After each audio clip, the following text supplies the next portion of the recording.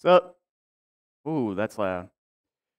Even if you don't normally go back for when we do like middle school, high school class, today they're not going to do a class. They're going to do like just kind of a I don't know, round table, I guess. You're going to have a little bit of a discussion with Brandy about what like the future of the program on Sundays looks like. So even if you don't normally go, I'd really recommend going back there. This is public peer pressure, just so you can kind of have your voice heard and keep abreast of what's going on. Of course, parents will inform you, what the kids and Brandy kind of get up to after it's done, but I don't really know either. We just have a list of ideas and we want to hear their opinions. So if you don't go, you should go. This is your last chance. Seriously. Okay, all right. We've been talking about our mission statement. We talked about being a place of healing and help for our community, about the importance of choosing good leaders and embracing those leaders and trusting those leaders. And today we want to talk about the last part of our mission statement, about providing hope for those around us. It's pretty obvious, I think, to most of us that hope is not something that our society embraces the way that it should. Now, everyone wants to be hopeful about the future. I've heard all sorts of random anecdotal claims about hope, such as people tend to be very pessimistic about other people's futures, but hopeful about their own. I don't know how true that is. I don't know if there's data to back that up. That's a claim that I've heard thrown around a lot. For example, people tend to be very pessimistic about where the nation is headed. But if you ask them, do you think your life will be better in 10 years than it is today, they'll generally say yes. Now, again, I don't know if there's data to back that up, but anecdotally, I think that pretty well tracks. But I know that our society as a whole doesn't value hope and doesn't push hope to people because I have a news app on my phone. Ready? So let's experiment a little bit. Let's see, if I pull up my news app, what I get given. You guys want to guess? Ukraine scrambles to restore electricity after Russian missile barrage. That's the first one. That's a good one. China's president, dictator, emerges from the Communist Party Congress with dominance. Okay. Homegrown campaign has Democrats feeling resurgent against Senator Grassley. I don't know who Senator Grassley is. Sorry, I'm not abreast enough of politics. Let's see, we have news about someone whose name I don't recognize losing an eye in one of their hands, so I'm going to assume that they're famous. That's depressing. Something about hybrid burgers that could replace animal meat. That's interesting. That's the one that you guys react to? I'm like, missile barrages and power outages, and you're like, oh, vegans. My goodness. We got a bunch of sports news. That's fine. Depending on what team you track with, that might be depressing. Georgia men come home to pick up their daughter from school and realize it's the same girl. That sounds dramatic. More sports news. News about old actress and activist that's been in the news lately. More celebrity gossip, because that's what we need in our lives, right? More sports news, more celebrity gossip, and more depressing international politics. And 22 horror films from 2022 that you might have missed. I don't watch horror films, so my news app apparently doesn't know me that well. So pretty much we have mindless distractions, celebrity gossip, sports news, and depressing international and national political news. That's a really healthy mix for us, right? There's something that I think we need to keep in mind when we're handling this kind of age of information. That is that your brain was not designed to absorb the amount of information that we're given day by day, especially the amount of bad news that we're given every single day. Human beings, for most of our history, have lived in small, tight-knit communities where you rarely got news from the outside world. Your life was based around you and the couple of dozen people you interacted with regularly, and then beyond that, the circle of, if you were in a large settlement, a couple hundred people that you interacted with in passing from time to time. That was it. But now we're exposed to, many of us, hundreds of people every time we log into Facebook or Instagram or TikTok, and thousands upon thousands of people and names, most of whom we have no actual personal connection with, every time we open a news app on our phone or watch the news at night. We weren't designed for that. So it shouldn't be surprising that my generation has been termed the mental health generation, because we've been connected our whole lives and our brains can't handle the amount of information that we're receiving. The thing is, even if you didn't grow up in that interconnected information age, or if you were right on the cutting edge of it, you're still receiving more than you were designed to handle. And you are in desperate need of hope. Then again, that isn't particularly unique to our generation. While the problems are a little bit different, the solution is still the same. Human beings have always been in need of hope. Even if you have a small circle and a small amount of issues that you have to handle, there's always been one truth, one certainty in life, or as a founding father put it, two certainties in life: death and taxes. And if those are the two certainties that we have to look forward to, then certainly we need some hope. And regardless of when you've lived, where you've lived, or how much power or influence you have, how little or how much information you've had to handle, death has always been a certainty. And so at least in that area, human beings have always needed hope. So what's the point of this whole soliloquy?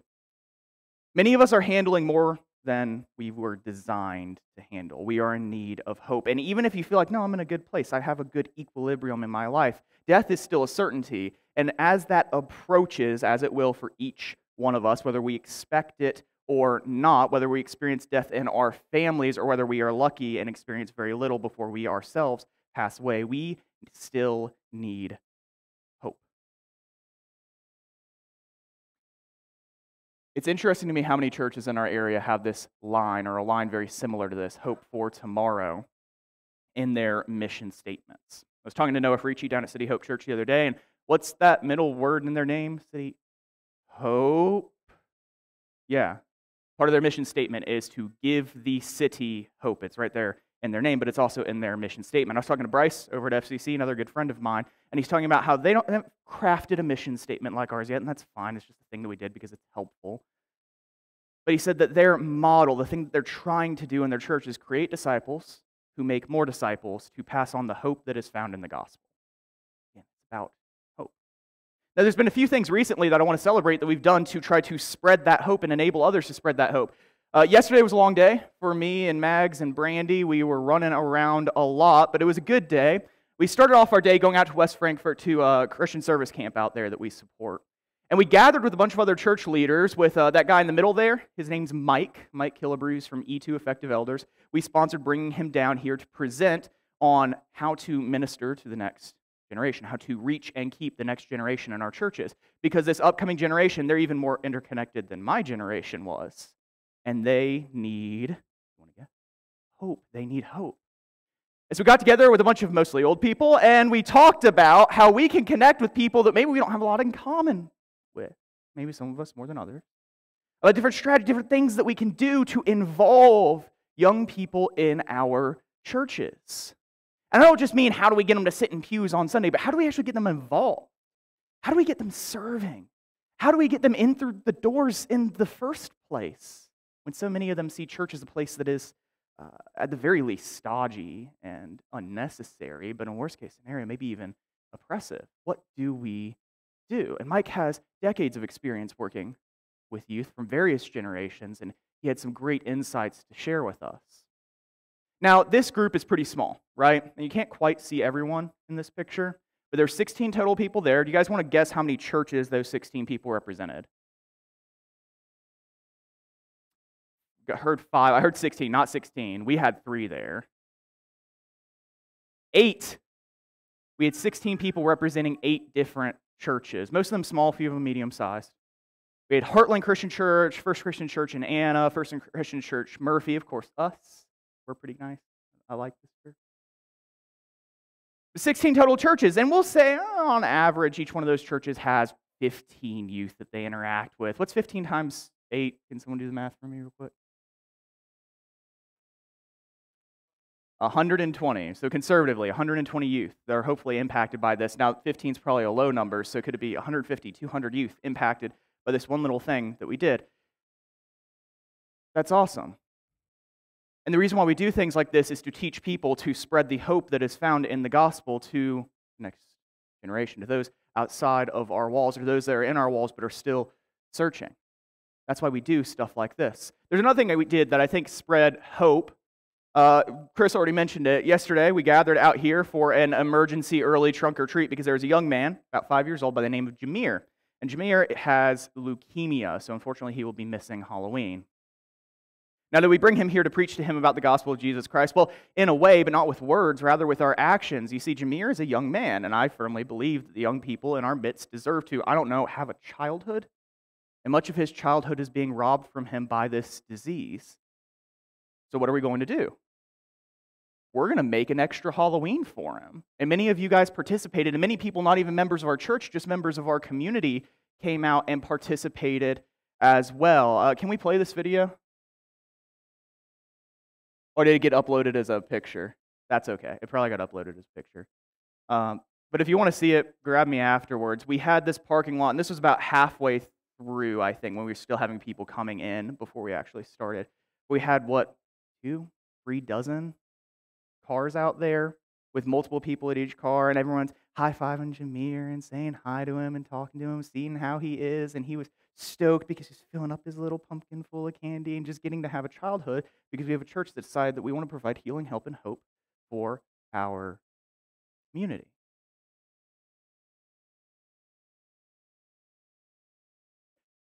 Our church wants to be a church that acts, wants to be a church that does.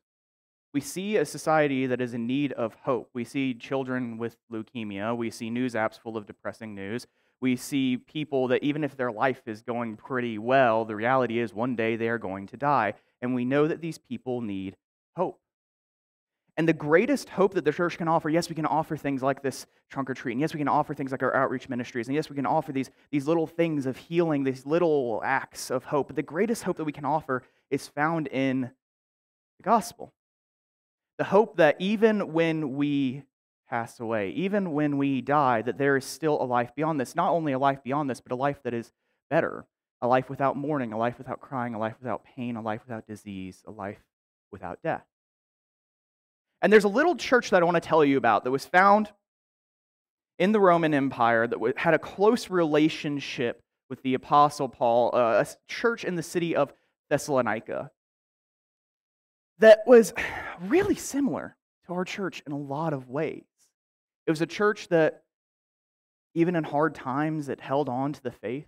It was a church that, while not perfect, did its best to follow the decrees of Jesus. But there's one notable difference, at least I hope it's a difference. That the church in Thessalonica, while they were serving, there was one little part of the gospel they weren't sure about. They didn't know about that whole life after death thing. And Paul takes this really seriously, and this seems super bizarre to us. If you grew up in the church, because you probably hear about life after death all the time, about we're going to die, we're going to go to heaven. And you've heard my complaints about it's not really heaven comes here, we don't go to heaven. But, hey, But Paul takes this issue really seriously because apparently somewhere along the line, when Paul was communicating the gospel to them, they missed a part of it. That even those who have passed on, even those who are asleep in death, that even those people still have hope that one day we might be reunited with them. They missed that. And therefore they were missing the hope of the gospel, the hope for tomorrow. And many of us, we've experienced loved ones, family, friends, members of our church family passing on. And the clear message that we're going to see in just a moment in the letter to Thessalonians is that we have hope to see those people again. We have hope to be united with our Savior alongside them, that we do have, even in the face of death, hope for tomorrow.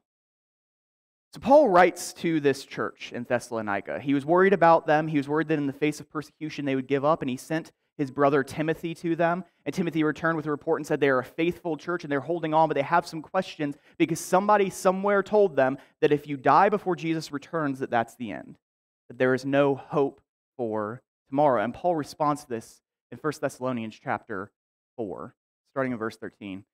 He says, "Brothers and sisters, we do not want you to be uninformed about those who sleep in death, so that you do not grieve as the rest of mankind who have no hope."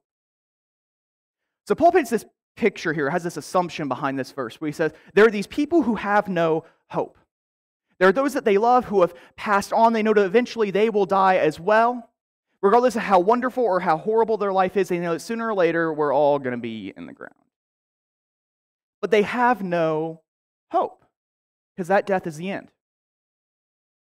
So whatever you accomplish in this life, it's meaningless, as Ecclesiastes would put it. It's simply a vapor. It doesn't last. You can't take it with you. But beyond that, not only can you not take it with you, there's nowhere to take it to. You pass away, and that's the end. And so these people, they live their lives with no hope, living purely for today, purely for tomorrow, because whenever it ends, it ends. And many people in our community, many people in our world, they live the exact same way, firmly believing that when it ends, or hoping against hope that, well, maybe there's something out there. I don't know what it is, and I have no assurance of it. And Paul says these people, when they grieve, when they lose a loved one, or when their own death is coming, they grieve as those who have no hope, with no assurance that there's something better to come. He says you aren't going to be like that because you have hope. In verse 14, he says this, "For we believe that Jesus died and rose again, so that we believe that God will bring Jesus with those who have fallen asleep in him." This is something really important here. We believe that Jesus died and rose again. Both of those things are pretty important to Christians. Let me break it down really quickly for you.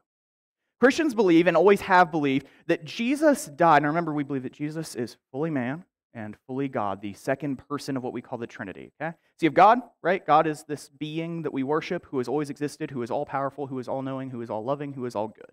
And God is consisting of three persons. The Father, the Son, and the Holy Spirit is what we normally call them. We have a few different names that we'll call each one of them. Each one of these persons is fully God and also intimately interconnected with the other two persons. We call this the Trinity, Father, Son, and the Holy Spirit. That second one, the Son, came to earth, lived as a human being, fully experiencing what it means to be human, but also at the same time fully experiencing what it means to be God, although giving up, emptying himself, as Paul puts it, of some of the rights that goes with being God, making himself, at least temporarily, reliant upon the Father and upon the Holy Spirit. And Jesus lives among people for around about 33 years, and then he is executed because some of the things that he taught, some of the things that he showed people about how God intended people to live wasn't very popular in his day and age, just like it's not particularly popular today. And those who should have followed him, who should have worshipped him, cried out for his execution, and he was killed. But he told his followers this was going to happen. He knew it was going to happen. He had predicted it, and he said, "Don't worry, 3 days later I will rise," just as Jonah spent 3 days in the belly of the fish. 3 days later, you want to guess what happened?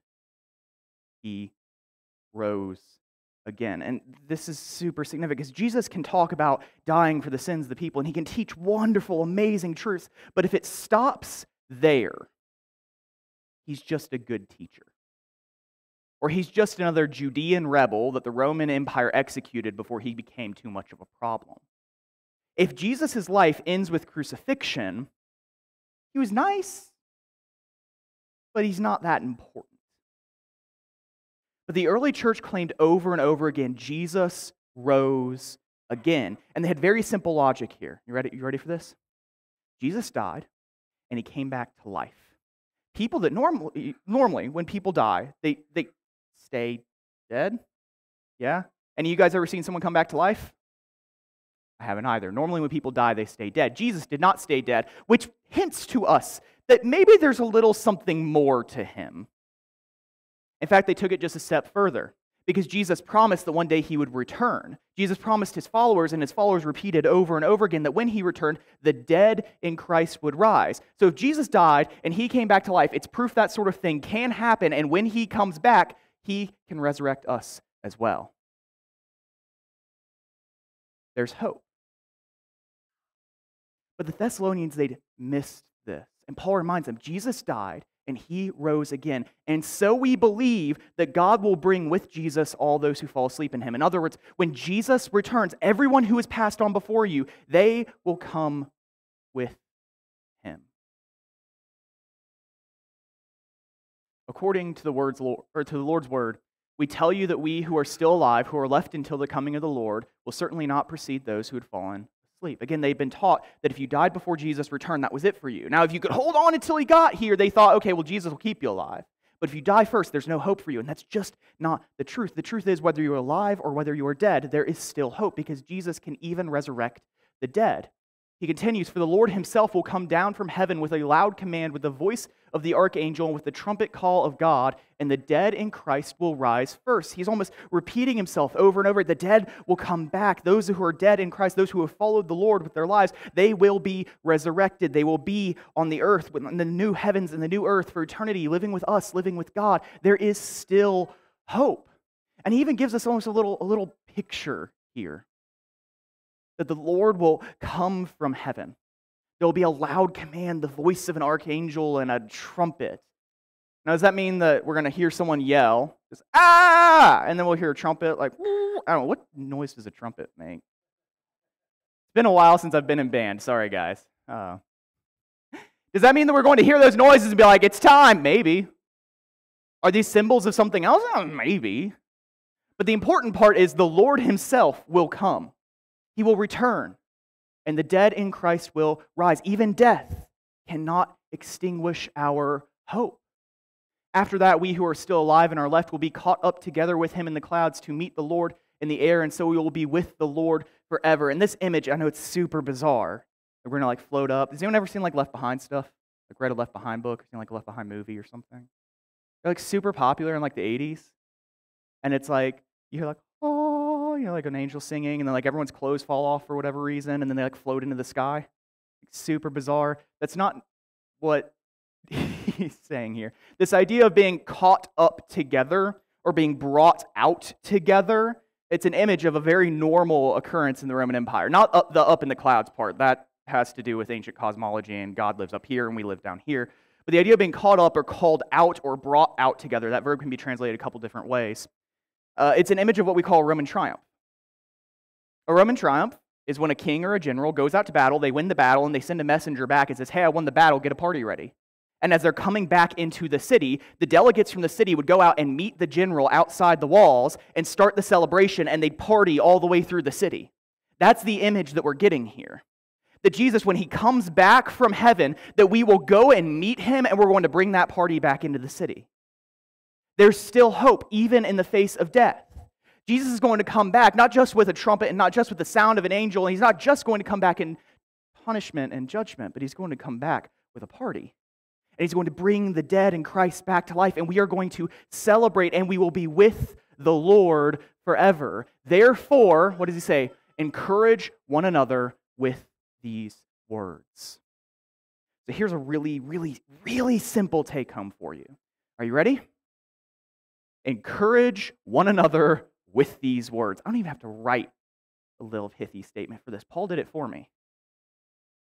You want a good summary of what should Christians talk about? Talk about this. If you're trying to tell someone, hey, I love my church and I love Jesus and I would love for you to just join us, just give us a chance, what should you say to them?